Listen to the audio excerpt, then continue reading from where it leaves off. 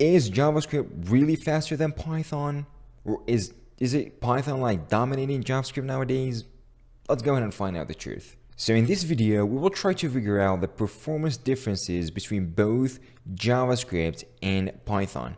Both of these languages are compared to each other, are like kings in different fields or different ways. But when it comes to the performance, there's some similarities and there's some like huge differences between both of the languages. So I want to thank our today's sponsor, Skillshare. So Skillshare is an online learning community with thousands of premium classes just made up and created just for you. So you can learn everything you want, from like deepen your own skills or sharpen them, learn new skills and grasp a new creativity, or get lost on your own creativity. It's actually a really awesome platform with too many classes and I'm in love with it. So since I started using this, I learned a lot, especially what I love. And as you all know me, that I absolutely adore the high quality content that you can get in here, and you can just get it very easily and it just works absolutely right. So for example, if you're like me, if you like web development and everything from HTML to JavaScript and WordPress, well, there's actually specific topics made up for you in classes. Creating here, like building from your portfolio, maybe like hand code to your first website, like from, design into code and HTML basics and everything. And you can absolutely grasp, like take it from a beginner side of things into the professional and learn absolutely with awesome classes in here.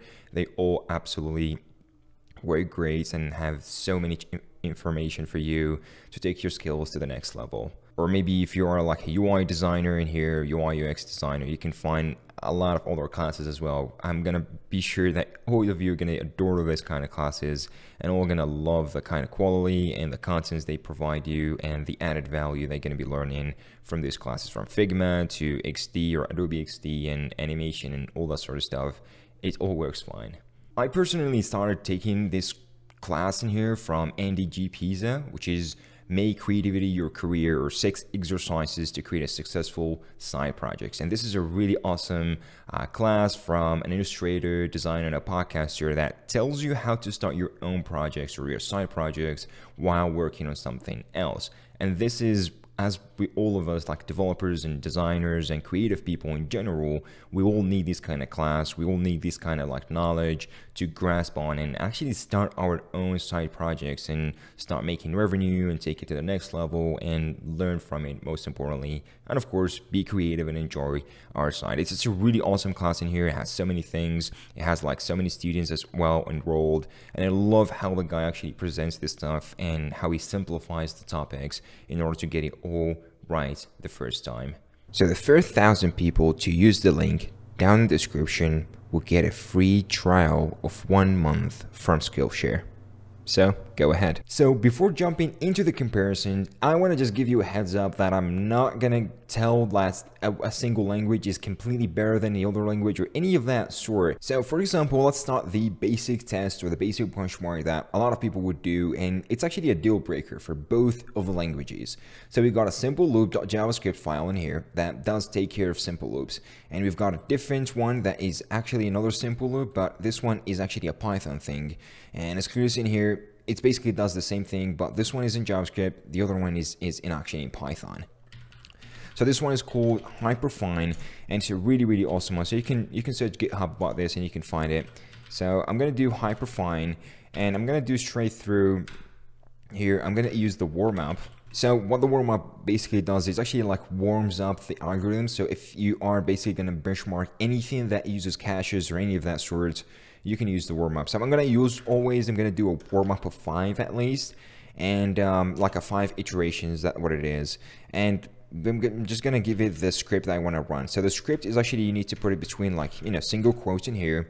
And what I want to run is actually node, and when I give it the, the module name in here, which is simple loops.js.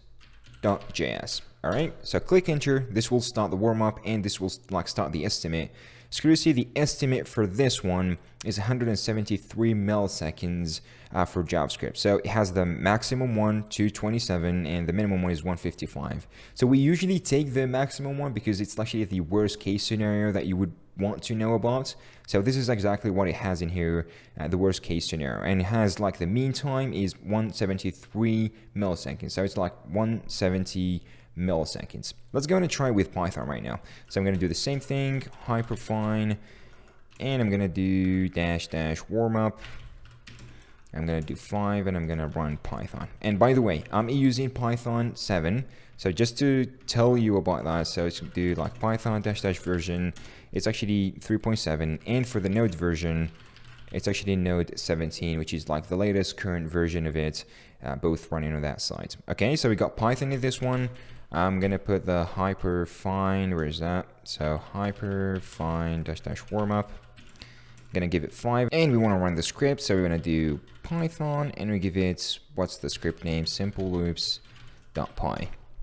Okay, so as soon as this one's, the warm-up took a little bit longer than the actual one, when we tested it with Node.js, so it's still taking longer. The warm-up's not, couldn't take it off anyway. Yeah, there you go, it's taking off now, and there you go, it has finished. As you can see, the maximum is now 11 seconds, and we got a mean time of almost 10 seconds for this one. As you can see, the number is actually, the same number we've got. It's actually matching the number and everything. And Python, to compute that on the full loop and everything, it took 10 seconds, while JavaScript literally took less than a second. It took like 100 milliseconds. It's just crazy to think about it at first, but that's the reality about like differences between Node.js. I'm saying Node.js because this is where JavaScript is actually currently running, and just a disclaimer, just for you to know that I'm running currently JavaScript on Node.js because Node.js uses the V8 engine, and that compiles and interprets, or just like does the GIT on JavaScript, and that's what actually runs as well on Chrome or Opera. Maybe Firefox has a different engine, so that if you just try to do it in Firefox or something like this, you're gonna have a completely different perspective, completely different numbers and benchmarks.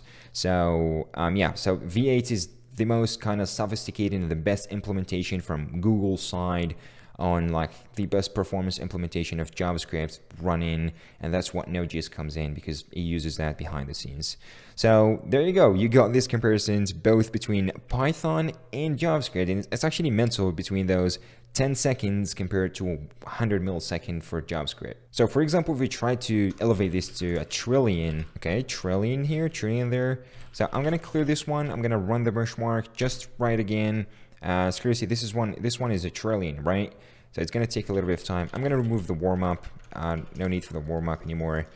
Let's just go ahead and straight to the measurement to see the benchmarks. Seriously, now JavaScript is actually stolen, and it's actually stuck. Just compute that large number, and it's actually huge. And if you take a look quickly on my CPU usage right over here, you can see the CPUs are going very high. For example, this CPU core is going 100% and compared to other cores, so it's actually taking a lot of resources and the computational side and all that kind of stuff. So literally look at this, it's just stalled all the way. So I'm not gonna even try to run Python after this because JavaScript is stalled and Python would never just run it on that particular one. So let's go and try to a different implementation of Python and see. So I'm gonna try to go back to the previous number I've got in here. I'm gonna comment this code and I need it, and I've got this one, so I just comment this code right here, put the number. So let's go and try to run this, but I'm not gonna use the the regular Python or the standard Python interpreter. I'm going to use a completely different Python interpreter called Pypy. So if you're not familiar with Pypy, is a completely different, awesome interpreter. So let me show you that. It's actually a different implementation of or compilation of Python. It uses GIT as the V8 does, which is just-in-time compiler, and it's very, very speedy. So compared to Python, this one is very, very speedy, or like the regular Python, which is called the Python C or libPython C. So which is like by default, but Pypy here is a completely third-party implementation of the Python compilation. It's much faster. So if you need a fast kind of engine or a compiler for Python, and you need to run your code 100 times fast, well, it's actually experiencing like 4.2 times faster than the C Python, which is the default one. So you can run it on Pypy. So let's go and try this. Luckily for me, I've got Python, or I've got Pypy installed, and let's go and try the Pypy. So I'm gonna remove this one. I'm gonna do, instead of Python, I'm gonna do just Pypy, and I have the Pypy version 3, which is similar to the Python version 3, which is by default 3.7, the latest one. So I'm gonna run this one. See, it was stalled before, right? And right now, it's 194 seconds compared to JavaScript in here. Let's clearly see if we try this one. I haven't saved this one, sorry. If I clear real quick, clearly see it's 164, 168, 169 seconds, and compared to the Pypy 194. So you see, it's a huge comparison, a huge kind of change on that. It's just to use Pypy now compared to the regular CPython library or compiler.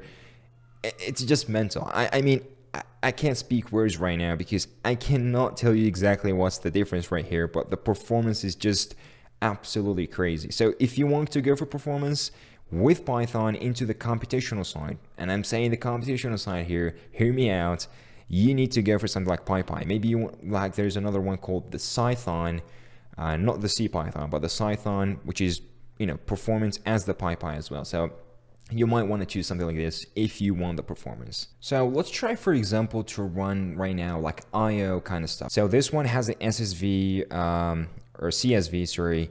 It has like 10,000, like a 10K records. They are like random records. Clearly see it's 999 to the 10K records, whatever. So we try to read that. I mean, it's not that big of a deal anyway, but let's go and try to do the comparison between both JavaScript or like the Node.js JavaScript implementation versus Python right over here. So I'm going to do, again, I'm going to put hyperfine in here.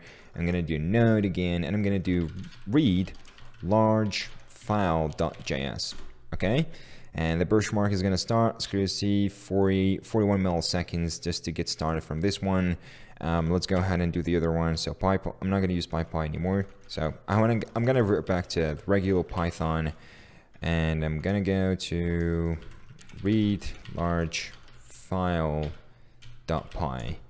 All right. And if we compare that, so you see just from the first endpoint, we got 24 milliseconds at the meantime compared to a 41 milliseconds in JavaScript. And if you compare the maximum, this one is 73 compared to the 32 milliseconds. So there's a huge difference when it comes to that. As you see, Python is a clear winner, but it's not like a big of a deal compared to JavaScript, but it's actually a clear winner. It's like halfway through. This is 24 and this is a 41. So it's like halfway through JavaScript when it comes to IO stuff. And this is actually also known that Python is much better to deal with data when it reads data and it like writes data to the disk and handles IO perfectly, while JavaScript or Node.js, it just does just a decent one on it. It's not like a big of a deal. So this one isn't really that bad. On a completely different example, what we want to do, we've got two servers in here, like server implementation in both Node.js, JavaScript,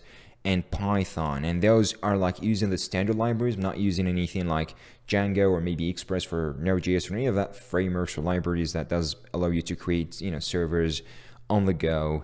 We're using the standard libraries, so everything is standard. So what I'm trying to do in here, I'm not going to test the server performance. Instead, what I'm going to test is actually how fast it is to start the server, basically. So I'm going to use hyperfine again, and I'm going to just like test how fast is it going to be like the server to boot up between both of these, between Python and JavaScript. So I'm going to start with JavaScript again, as we did before, and it's going to be JavaScript server.js.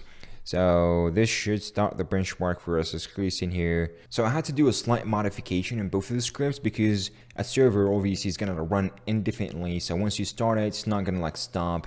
And for the benchmark to work, it needs to like start and stop and start and stop different kind of instances of the script. Like it does it 10 times on like the loops and everything. So it does test 10 times the script, then it gives you the mean time, the maximum, the minimum. So this is what benchmarking basically works.